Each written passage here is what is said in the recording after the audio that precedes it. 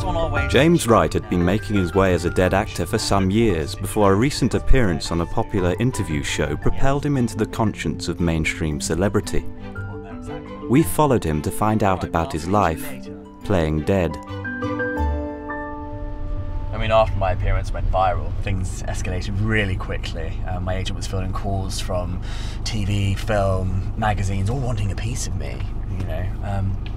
Can't lie, it's been pretty hectic, but c'est la vie. I mean, all these celebrity parties and functions are great, but I'm really chomping at the bit to get back on set.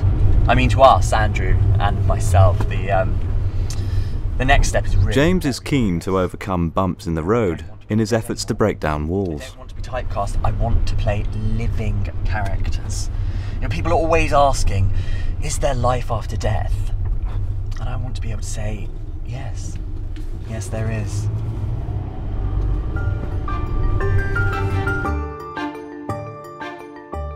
Today, James has travelled to London to meet with his agent. Sharon Dart runs Sharon Dart, an agency for specialist actors based in London's trendy Soho. It's a dead exciting time for our James, it is. You know, I've been doing this a long time, you know, and he is just on the edge of tearing this industry apart.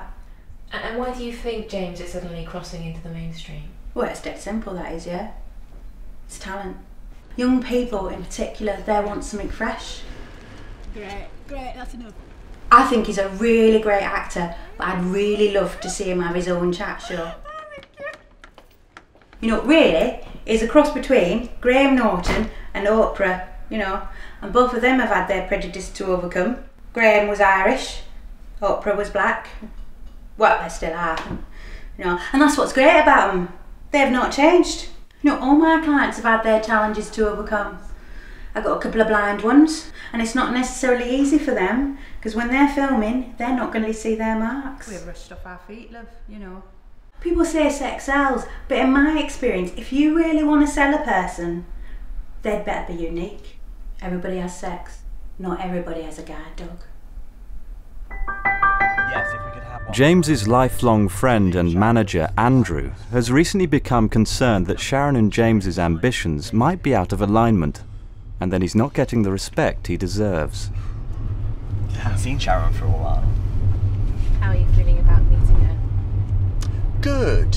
Yes, good. No, I think it's, you know, it's time to start realigning what we're doing. You know, what are we out to do here? I got the number for Brad's personal trainer. I thought maybe we could stop some of the rot with a couple of intensive sessions. Yes, that's not a bad idea. Good, I'll give him a call. Yes, no, that's a fabulous idea. It's Brad Pitt, his personal trainer, gave us his number. Yes, Brad and I became quite close on the set of World War Z. He's a really lovely guy. There must have been quite a few well, actually, to yourself. I did a lot of the work, and a lot of the others were CGI'd. Yeah. So a lot of the close-up work was me, and you know, we were talking about makeup. They just made me look different. I didn't see your credit come up at the end. Well, no, it is there. Often with motion capture stuff, they don't credit all of the actors because, well, there's a lot of names to add on at the end. We have been in discussions about that.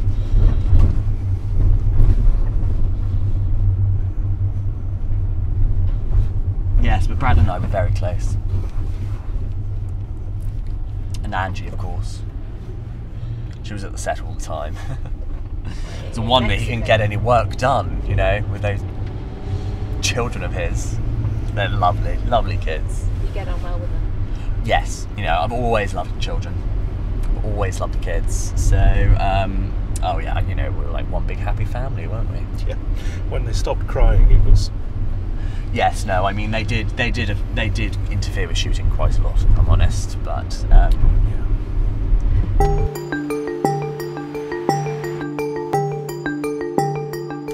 So, Pet, how can I help you? Just to touch base, see see what's happening. It's your favourite. Thank you, Charlotte. Alright, so Bloomsbury have been back on to me about your book. They're still keen to cover your pre-animated life. Right, see, I'm really quite keen to stick to post-mortem on that. Yeah, I said that to them, and they're going to come back to me. The guys on MasterChef and I'm a Celebrity, Get Me Out of It have been in touch, but I really wasn't sure. Yeah, I suppose the concern there is, you know, after the PR disaster of being featured in Heat's Body Shockers of the Week, do I want to open my body up to that kind of scrutiny? You know, do I want people obsessing over what I'm eating? Do I want people to look at me and think, you know, kangaroo anus? I thought that. With work and endorsement offers flooding in, it's critical for James to make the right choices to capitalise on his new high profile, whilst being careful not to oversaturate the market. We've had a call from Game of Thrones. They love you, babe. Wow, okay. This is a big one. Okay. What's the role? Right, well, nothing is set in stone, but it's to play a White Walker. Stay with me. It's a recurring character, yeah, and it's the main walker for the next 2 series. Right, okay, well, that's exciting. Where are we on the living roles? Well, there is a possibility for a role for you in Doctor Who. Now, the casting director loves you and does some really great stuff. Yes, he does, Call the Midwife, doesn't he? I can do period. People are always saying to me, you know, James, you look like you're from another time. So, I mean, Yeah. that's got to be perfect, right? Exactly. Though I think we should slow down a bit, though. You know, let's get you working with as many of these people as possible, and then who knows? Maybe we'll get you on Corrie.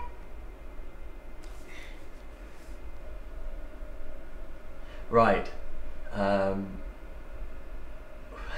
Well, I know I can be impatient, so, The mention of a long-running Northern ITV soap opera alarms James. He takes the opportunity to air his grievances. Nobody would look at you, so don't you dare come be rude to me. Right, okay, Sharon, thank you. Yes, thank you so much. I'm bankrolling your agency, okay? 2 hours later, and James emerges from his strategy meeting with a plan of attack for the future. Bye. It took a while, but I think we're on the same page. I mean, there are some really exciting acting projects on the horizon. So overall, you know, I'm really happy with the trajectory. Trajectory. Yes, no, exactly. I mean, you know, my charity work in particular is really, really important to me. It's so good to be giving something back. So I really just can't wait to get into these schools and, you know, speak to these kids next week.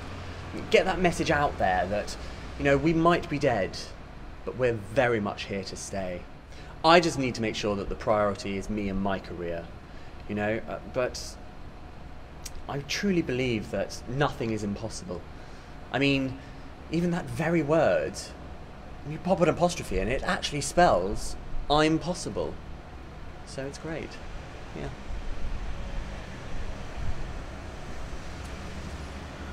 The taxi's here. Oh, well, we'll see you later. Thanks.